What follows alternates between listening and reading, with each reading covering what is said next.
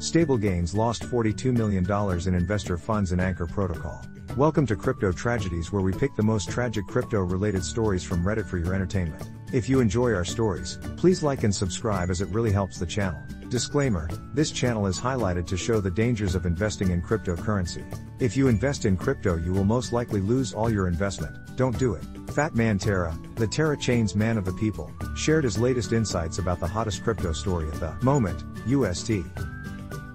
FatMan Terra said on Twitter that Stablegains is in deep trouble as it lost $42 million in funds from nearly 5,000 customers with almost no chance to pay it back.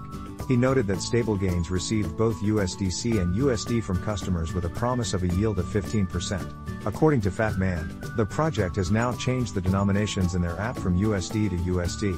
Yikes! Stablegains took USDC and USD via wire from customers, promising them 15%, put it all into Anchor without telling them, and skimmed 4% off the top.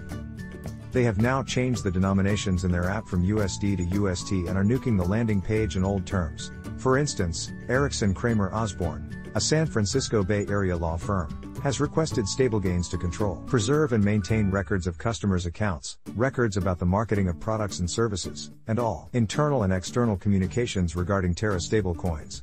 It also warned that the failure to comply with these demands may result in civil or criminal penalties. Crypto assets are a highly volatile, unregulated investment product. What happened to USD? Terra USD, UST, a cryptocurrency stablecoin meant to mirror the value of the US dollar, lost almost 99% of its value following the huge market crash on May 10th. Prior to the crash, Terra USD was among the top 10 most valuable cryptocurrencies with a market value of over $40 million, with that figure plummeting to just $500 million in a matter of days.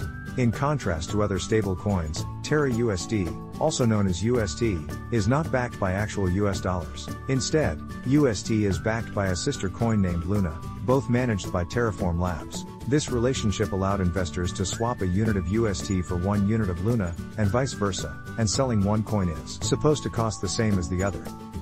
So why did Terra USD drop?